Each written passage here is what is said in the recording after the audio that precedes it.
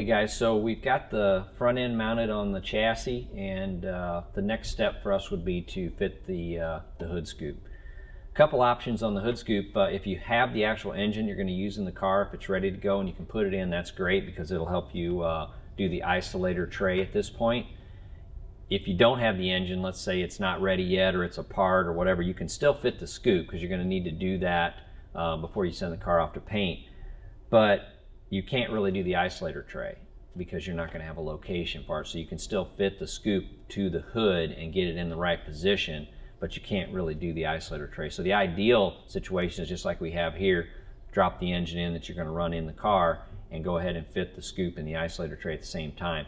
If you do it the other way, you're going to have to put the isolator tray in after the car's painted. So a little riskier working on the scoop after it's done. So now with this one we have it finished up so we can roll right through and Zeus the scoop on when it comes back from the paint shop. So we've got our front end mounted. When we're doing that, we're not going to have the hood cut out yet. So we got the front end mounted. We're going to take it off. We'll set the engine in. Then we're going to take a couple quick measurements off of the cowl, and we're going to get us a rough cutout for the intake and carbs that are sticking through the hood. So we're just going to get a rough cut here around the nitrous solenoids and get a maybe like a cardboard pattern and transfer that to the hood so that we can set the hood back up on here and just clearance it for the nitrous solenoids and the carburetor so that we can get it on there. We can then take the scoop and set it on here and get it in position where we want it to go. So this isolator tray, this is the second part of the isolator tray here, but the scoop then, once we set that up on there, we can position that scoop where we want it over the carburetor. So now we've just got the cowl cut out and the hood's got a rough cut hole in it, and we're ready to put this scoop front to back where we want it. So just to kind of give you a couple of pointers here on the scoop, you want to make sure you got plenty of airflow into the carburetor. So you want to keep as much open space above the carburetors as you can, but you also want to make the scoop low enough so that the driver can see around it. So there's a couple just general rules that we use for fitting this. Is that the front leading edge of the scoop here, like this part here where it's going to close off, we want to keep that about 3 or 4 inches in front of the motor plate. That gives us enough room to put our regulators in here and run fuel lines and get all that stuff up in there that's going to go to the nitrous solenoids and the carburetors. So if you can see our motor plates here, about 4 inches ahead of that, we're going to have this area right here. And you can see that this flange has changed. This is not the flange that came on the scoop. This scoop in a stock shape set up a little too high because this is 632, okay? So it's not a real tall deck. It's not a big high deck, not a lot sticking out of the hood. So we wanted to push this scoop down as far as we could, give our driver as much visibility as he can whichever lane he's in. So we cut the bottom of that scoop off and fit it down flush to the hood. So we fit it to the profile of the hood on top of that cutout. So we've just got a clearance cut, and then we set that scoop down and we used a Sharpie marker to mark around there and fit it down to where it set down flush on the hood, and it gave us good area above the carburetors for an air inlet.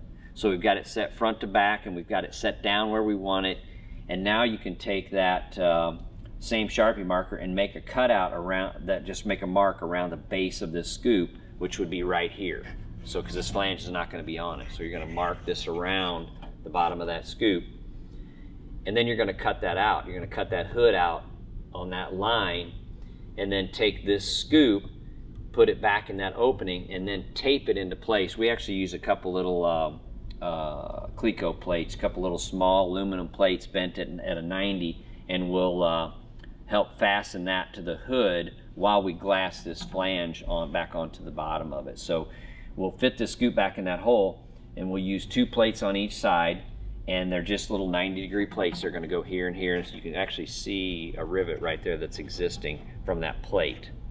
And what that did was that had a little rivet in there and then one in the hood, and that held that scoop nice and straight so we could flip it upside down on a stand and fabricate this flange right onto the bottom of this scoop. So when we flipped it over, we're looking at the bottom side of the hood, and we just use a masking tape to protect the bottom of the hood, so we can glass to that and it won't stick. So the bottom side of the hood now gets a layer of tape around it, and then we'll take the inside of the scoop here and rough that up, and we'll actually use carbon and resin and lay this lip up right on top of the bottom of the hood and roll it onto the inside of the scoop. Once that cures, now you've got a nice lip that follows exactly to the bottom of the hood. So that's going to be our mounting flange that the hood's going to set on when we slide it back on there. So once this is all body work, this will all look like it was the stock piece, but you can even see here we've got the little bump in the hood rolled in there because we matched the bottom of that hood exactly to the scoop. So once we've got that done, now our scoop fits inside of our hood properly. And the next thing we want to do is fabricate these support stands. So this has got carburetor Zeus stands that are going to support the top of the hood scoop. So these come in a kit and they're long. These have been cut off and fit already. So the next thing we want to do is get our support stands fit so that the scoop will support itself when the front end is off the car. So we've got our Zeus stands cut to height, and you can actually see the Zeus holes are already in the top of the scoop here. So those are going to line up with these holes here and Zeus down, so this goes into place. And so when we have this much here, we have the engine ready, we can do the isolator tray. So this particular scoop, we used a carbon isolator tray in it.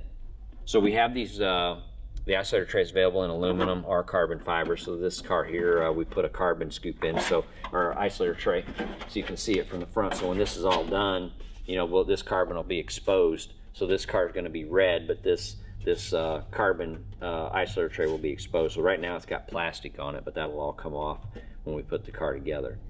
So to do that, to fit that isolator tray, you're going to need an adapter plate, which is this piece of 050 aluminum.